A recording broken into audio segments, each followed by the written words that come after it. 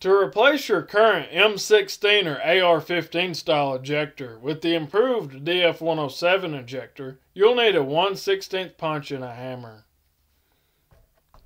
Remove the retaining pin for the ejector located in the bolt, accessible through the top or the bottom, without disassembling the whole carrier group. You can disassemble it if you want to. I just prefer not to. Remove your retaining pin.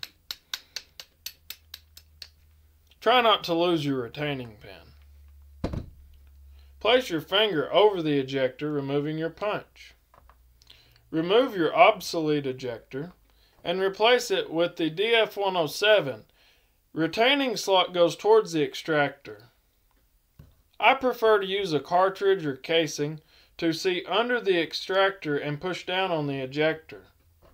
Insert a slave pin or a punch to retain it. Replace the retaining pin.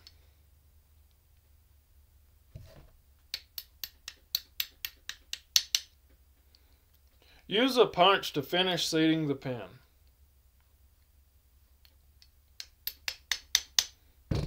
There you go. DF-107 ejector installed for performance and reliability.